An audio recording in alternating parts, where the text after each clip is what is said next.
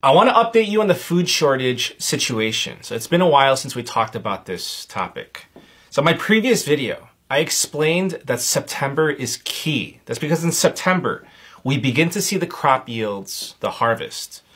So we were expecting lower crop production, consequently higher food prices here in America, and food shortages in at-risk countries around the world.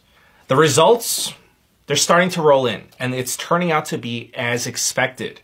And the situation, it's expected to get worse next year in 2023. So let's begin again. Let's get started with rising input costs. Fertilizer prices have started to come down since the springtime. However, prices are still up significantly compared to a year ago. So what you're looking at right now, this is the 1-year chart. And this is the 5-year chart of fertilizer prices. So prices are up a lot compared to 12 months ago, but compared to 24 months ago. Let me give you the details. I'm going to share these stats with you. In September of 2021, the price of fertilizer for corn was averaging $175 per acre. In September of 2022, it increased to $247 per acre, which is a 41% increase. For soybeans, it went from $85 an acre to $110. That's a $25 increase, or up 29%.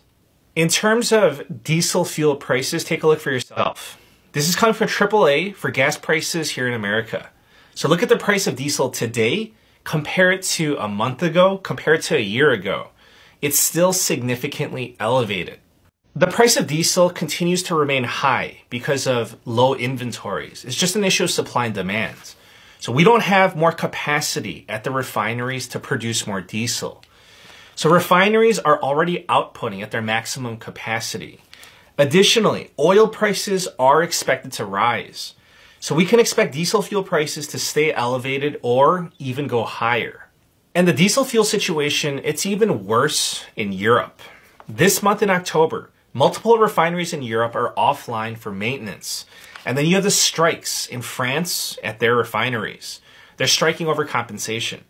Fax Global Energy said, and I quote, "The French outages come at exactly the wrong time for Europe's energy security, ahead of the looming embargo on imports of Russian products. Diesel fuel, it's expected to spike in price in mid-January to February." On top of increasing input costs, this year's growing season, it's been plagued by bad weather here and internationally. From America to France to China, the consequences are showing up in the harvest data and shrinking inventories. So take a look. So you're looking at corn inventory. The world's corn stocks, they're down to 12-year lows, and it's expected to get worse. By the end of the 2022-2023 crop year, corn inventories will be down to 80 days worth of consumption. This is going to be smaller than 2012, when we had the global food crisis and rioting.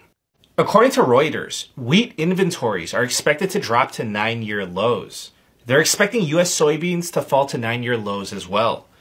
If you're going to have lower yields in corn, soybeans, etc., this is also going to have consequences for dairy and livestock farmers that rely on those crops to feed their animals. So it's going to be a vicious cycle of food price inflation and shortages. Now, let's take a look at the harvest data and the crop yields. So we're going to begin with the United States of America, and then we're going to take a look internationally. According to the USDA's National Agricultural Statistics Service, in the U.S., corn production is down 8% compared to 2021. Soybean production is down 3% from 2021. Analysts were expecting a drop in corn, but the drop in soybean production was unexpected. So it's been a consistent theme all around the world. Higher input costs, fertilizer and diesel fuel prices, bad weather from droughts to flooding, and lower crop yields. In the European Union, the corn harvest is in full swing. The European Commission is forecasting a harvest of 55 million tons. This is the lowest yield since 2007, so this is the worst harvest in 15 years. The EU, they had their problems worsened by the droughts and the heat waves this summer. So Hungary was hit the worst. Their agricultural ministry said that their crop yield will fall by 50% this year to 3 million tons. So they're going to be flipping from a net exporter to a net importer. France, Lowest production in 3 decades. Italy, crop yields expected to fall by 40%. Germany, corn harvest to fall by 19%. So let me say this about Ukraine. Ukraine harvested 42 million tons of corn last year. This year, they're expected to harvest 25 million tons. That's a drop of 40%. They're still having difficulty exporting their wheat as well, even after the UN brokered that deal with Russia. And you probably remember hearing on the news the heat waves in Britain. So they had their driest summer since 1935. The UK's Environmental Agency is reporting falling crop yields on onions to beets to potatoes, ranging from 10% to as much as 50%. And of course, we have Pakistan. The Prime Minister of Pakistan says that they're facing food shortages. The organization, Save the Children, they're saying that 3.4 million children in Pakistan are facing chronic hunger. So they had the deadly flooding from the monsoon rains. The flooding was so bad that it covered more than 1/3 of Pakistan. So more than 1,500 people died, thousands were injured, and even more were displaced. The International Rescue Committee says that the flooding damaged more than 3.6 million acres of crops in Pakistan. The United Nations, including the US, have already sent more than 60 plane loads of food and supplies. So, I mean, that definitely helped. It wasn't enough as food inflation and shortages ravage Pakistan. The International Monetary Fund, the IMF, says that we're currently in the worst global food crisis since 2008. They said that 1.3 billion people are food insecure. This is up 10% from a year ago. The IMF said that the lives and livelihood of 345 million people are in immediate danger. I wanted to show you this heat map of food inflation. So red is bad, purple is extremely bad. So if it's red in a developed nation like the US, that means food price inflation. If it's red in a developing nation, then you can expect food shortages. If it's purple in a developing nation, then, I mean, famine will be a real threat. The Food and Agricultural Organization, the FAO, they made an assessment. They're saying that 45 countries are in need of external food assistance.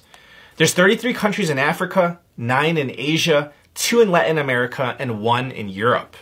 The IMF says at least 10 countries are likely to be asking for emergency assistance.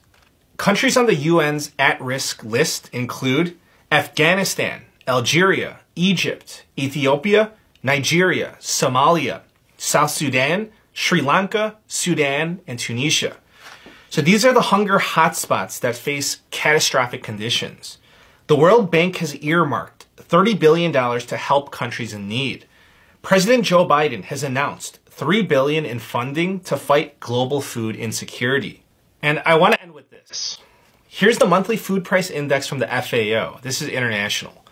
As you can see, food prices have fallen since the earlier part of 2022. However, prices are higher than they were in 2021 and 2020. Now, I want to explain the situation to you because it's very important. So the recent decline in food prices, that's because a stronger US dollar has brought down prices, shipping costs have declined, multiple countries have lifted their export restrictions, and global growth has slowed down. So the primary driver of food inflation in 2021 was because of logistical problems. Next year, in 2023, food inflation is expected to be driven higher by production issues, so from lower supply. Therefore, the food crisis is expected to worsen in 2023.